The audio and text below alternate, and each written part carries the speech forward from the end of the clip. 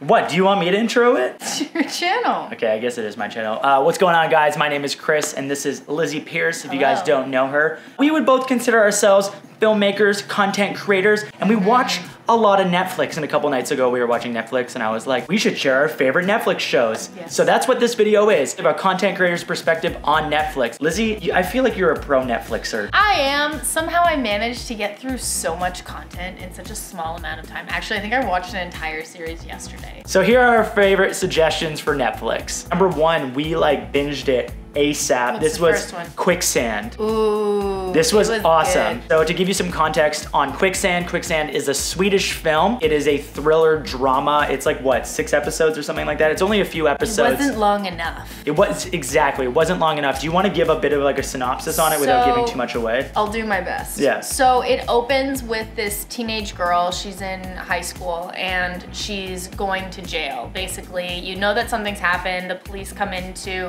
a shooting that's happened at the school and she's there and they take her to prison and she's shaking and scared, and essentially they're accusing her of committing this murder and murdering several of the kids from her school, so you don't know whether she's done it or not. And the entire series, they really don't give a lot away, so you're trying to figure out along with her whether she actually did this or not. I loved the story of this. I was totally pulled in even though it was in a different language. And the funny thing is, for me, even though, you know, visuals are very important to us, that for me is like a bonus. It's the cherry on top, and it is shot really well. So that just sealed the deal. We finished it within a few days. But yeah, story and acting were on point. So highly recommend Quicksand. Go check it out if you have not already. Our second suggestion is a recent one that we just started like a few days ago. It is called Street Food. Street Food. Street Food. Street Food. Street Food. You should check out Street Food. So I saw this come up as a new Netflix series, and I pretty much trust,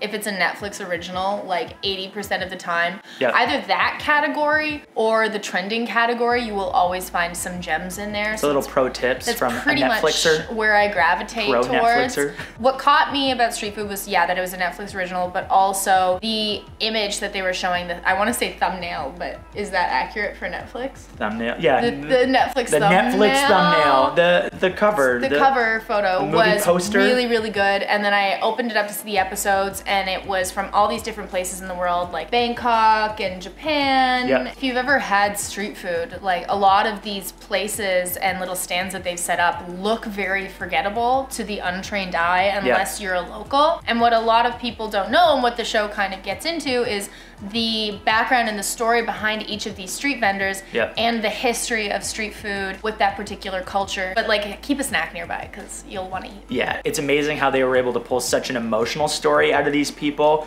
Again, the cinematography or videography in this sense was very unique. A lot of shallow depth of field. It looks really good. I love it. 10 out of 10 would recommend, and we still have to finish it. And fair warning, it does make you hungry. Yes. Our next recommendation is a comedy. It's actually based out of Canada. That is Working Moms. What do you love about Working Moms? Everything. It's me from the future coming to me now in a TV show, in a Netflix show.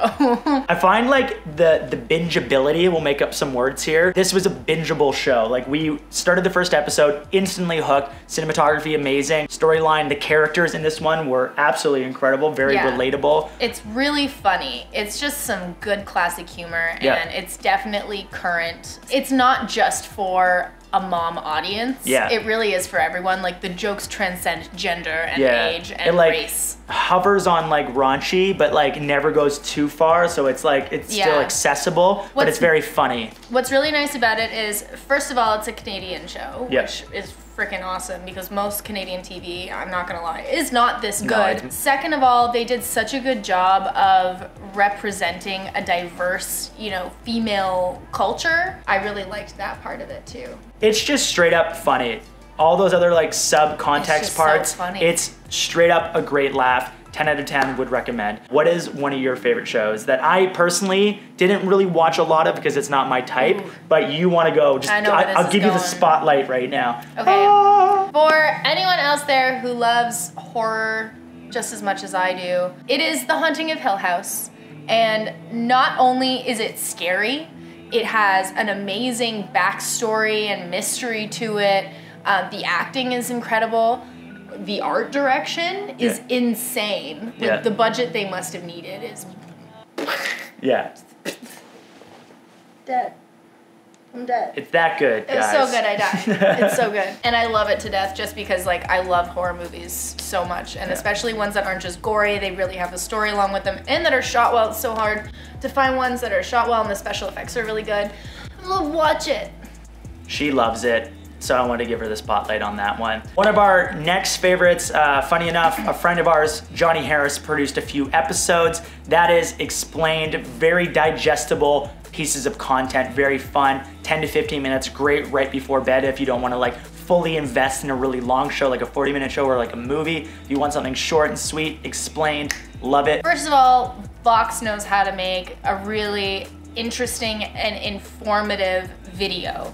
And they're all quite short, really short little nuggets of information that you didn't know before, and it's presented in such a clear way, and they have all these interviews that are beautifully shot, and the graphics are super fun and engaging, and they get voiceovers done to carry out the stories from high-list celebrities and, you know, people that you know, and I don't know why it's like nice to hear their voices narrating it for some reason. The coolest part about this is that Netflix released it sequentially, so they didn't like release them all at once. It'd be like every week would be a new one. So it was fun to like come back to that traditional format in television. So I really liked the distribution of it, the quality of the content, as well as the stories that they were talking about. If you want to feel like a smarter person in a very short amount of time, watch Explained. 10 out of 10. 10 out of 10. And our last recommendation, this is something we just kind of stumbled across. It is a Norwegian film, and it is called The Wave. It is a classic, like the world is ending type of vibe where a massive wave is to destroy a town. It's all in Norwegian. I loved it. Absolutely hooked. Usually those films are like a little cheesy. They did an amazing job, especially for a European production. Yeah, it's a little bit Day After Tomorrow-y, but within this small town. The rock is like falling, and one of like the mountains is falling. Yeah, into something's happening due to global warming or something, and it's never happened before, and then this giant wave comes and it's gonna flood this whole town and they all have to escape, but no one really believes it, and they're not actually warning the people, and it's gonna get really bad, and then they're all gonna die. It's really good. So anyways, those are our recommendations on Netflix right now. You guys liked this? We can do more of this in the future. I feel like we are big Netflix fans. I assume most of you out there are also Netflix fans. We could just do this monthly. Yeah, maybe we'll do like a monthly. On our monthly binges. Yes, we'll try to find some secret gems for you that maybe you haven't checked out. And on that note, if you guys like this video and you want to see more of these, please press like, subscribe for future recommendations, and hit the bell to be notified for those future videos. And you'll catch Lizzie and I and maybe some other filmmakers in the next one. Peace out, guys. Bye. Bye. Bye.